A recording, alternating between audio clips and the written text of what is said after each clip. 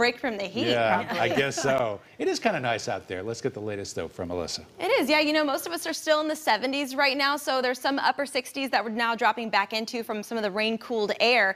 Here's a live shot downtown Indianapolis where we have mostly cloudy skies. That's going to continue to increase overnight. We'll see a big blanket of clouds helping keep temperatures warm through the evening. Unseasonably warm, not just 5-10 degrees above normal. We're going to go 20 degrees above the average tonight, so we should be dropping back from here we are right now into the upper 40s overnight. So we're going to get nowhere close to that. We're going to be talking upper 60s through the evening hours. We shouldn't even be at 72 right now, and that's not even the warmest part of the day. We hit highs in the upper 70s this afternoon. Right now on the radar, things are starting to dry out a little bit, but we did have a few thunderstorms pass by earlier this morning. Looking here towards the east side near Newcastle, we're starting to see some heavier pockets of rain moving out, but we are going to be looking at a drier evening ahead before more rain takes over again for both Thursday and Friday.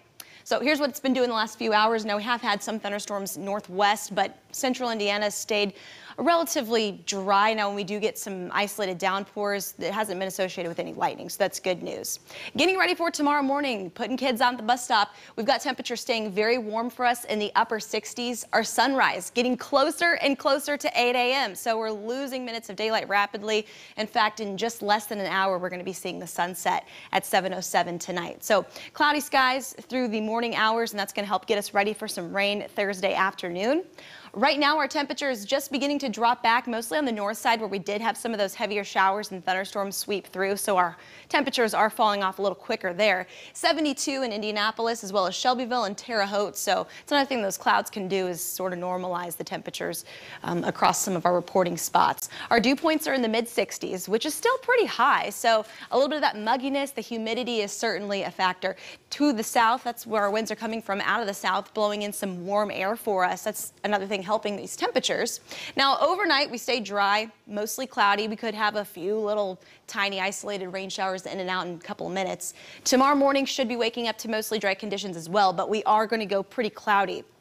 Out west, kind of towards Lafayette, Crawfordsville, we're looking at a few spotty showers, but the thunderstorms should be reserved until later in the day. So even dry out briefly. 2 o'clock looks okay. Cloudy skies, overcast conditions for a lot of the day.